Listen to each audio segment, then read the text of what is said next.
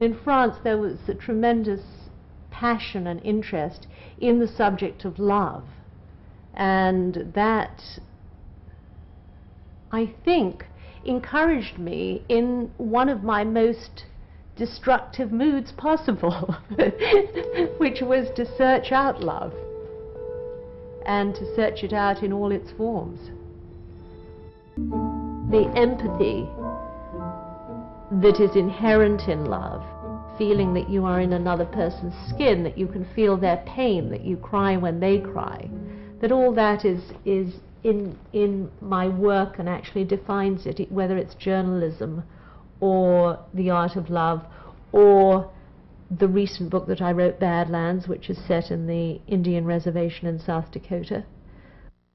I think that the gap between my personal life and my art would have been greater if I hadn't lived in France, and I think that France gave me the chance to take things to extremes.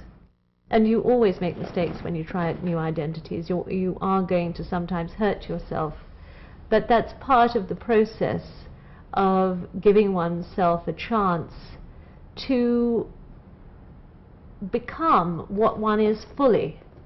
And so in a way, I'm looking back on it, I think perhaps at times I went a little bit too far in my experimentation and hurt myself badly, but I'm not sorry that I did it.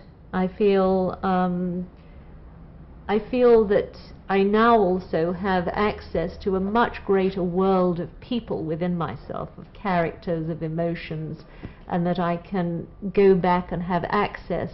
That's actually one of the things that one does when one writes or paints. One has access to all these years that one has lived.